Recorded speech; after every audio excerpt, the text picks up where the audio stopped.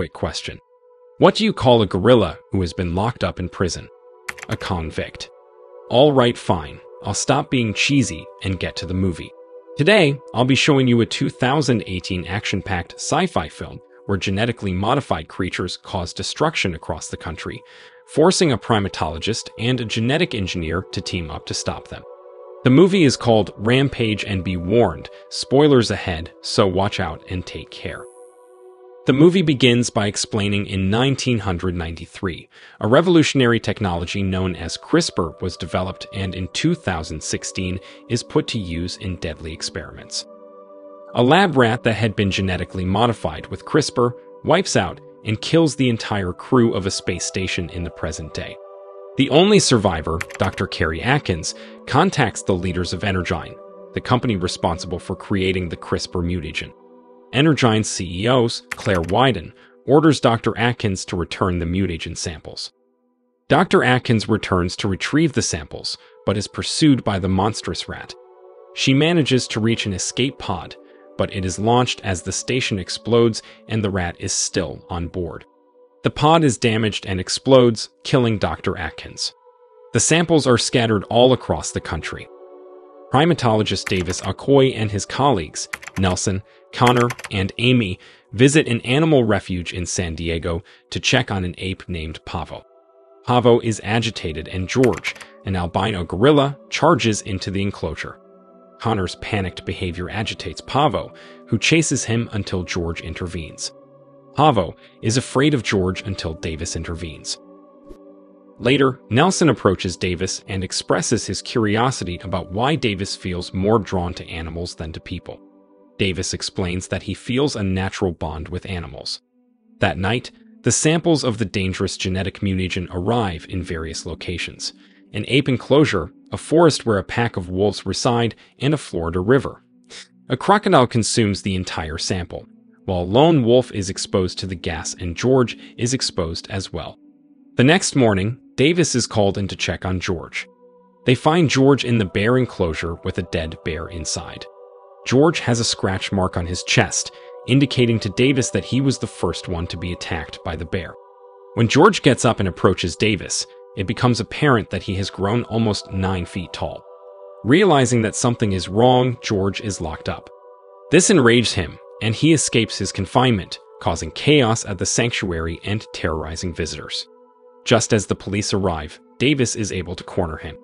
But before he can talk George down, a helicopter flies overhead and begins firing darts at George until he passes out. Burke leads the military force into the forest in Wyoming to recover the remaining mutagen sample. Burke informs the Wyden family that the container holding the deadly mutagen is missing. As the team investigates, they find dead wolves scattered on the ground and a giant footprint in the dirt. Suddenly, the modified wolf, named Ralph, tracks them down and starts attacking them as they move through the forest. The squad fires at Ralph, but he manages to take them out one by one until only Burke is left. Burke orders the helicopter to fire at Ralph, but the wolf jumps out of the trees and crashes the chopper into the lake. Ralph catches and kills Burke. Harvey Russell, a government agent, arrives at the refuge to take George away and hide him from the public. Davis and Kate are also detained and questioned by Russell. While Russell thinks they have the situation under control, Davis believes transporting George is a death sentence. After reviewing their records, Russell reveals that Kate was fired from Energyne for attempting to steal research and spent 13 months in prison. Davis realizes that Kate is lying and unable to cure George. Claire, the CEO of Energyne, activates a radio frequency that calls the mutant animals to the company headquarters in Chicago. Despite being sedated, George picks up on the frequency and wakes up, causing destruction in his enclosure. George is about to kill Russell when Davis intervenes. George knocks him unconscious. The plane's engine fails and starts to crash. Davis, Kate, and Russell all put on parachutes and jump out of the plane before it crashes.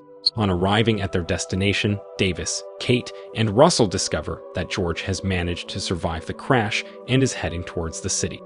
Davis expresses doubt towards Kate, who reveals that her brother was suffering from cancer and she had hoped that the CRISPR technology from Energyne could cure him until she found out that the company was using it for creating dangerous weapons.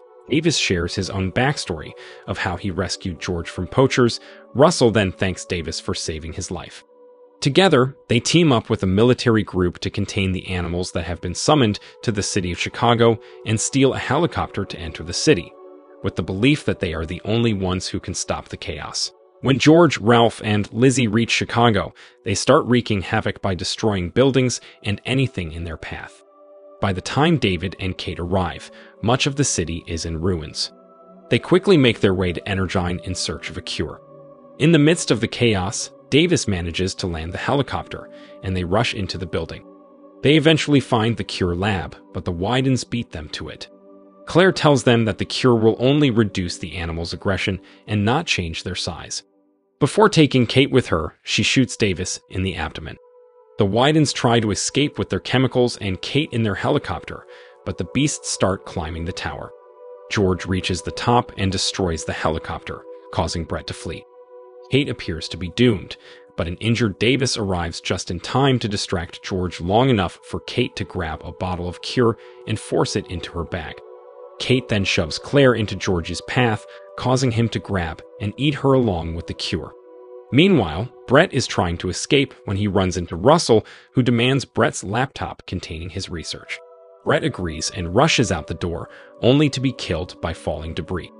As Davis and Kate wait for the cure to take effect, Ralph and Lizzie also reach the top. Davis and Kate board the Wydens' chopper to protect themselves from the destruction, but before they can take off, the skyscraper starts collapsing. Despite this, Davis and Kate manage to take off and survive. Back on the ground, George returns to normal and speaks to Davis. But unlike George, Ralph and Lizzie continue causing chaos and destroying the city. Davis and George decide to put an end to it and take them both out together. The military plans to take lethal action, but this would also mean George's death, so Kate turns to Russell to delay the attack.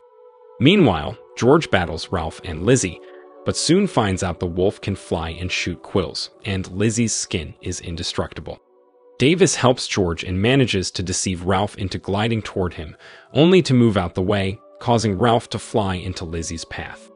Ralph is then grabbed by the throat as Lizzie bites off his head and swallows it. George tries to punch Lizzie, but Lizzie proves too strong for George and throws him, which wounds him. Davis intervenes once again and tries to take her down with a grenade belt and the chopper's cannon, but it barely scratches her. Lizzie chases Davis until George steps and leaps with the pole, slamming it into Lizzie's eye and runs it through her brain, killing her. The military calls off the strike after witnessing the events. George appears to be weakened by his wounds and dies. Davis is heartbroken, and when he gives up, he sees Georgie's fingers twitching. George then gets up and gives the finger to Davis while everyone laughs at him. The heroes leave the city as the movie comes to an end. Lesson we learn from this movie is a simple one. Be nice to your pets, and they will be nice to you. And as always, the like button is much appreciated, and enjoy the rest of my content. Thank you.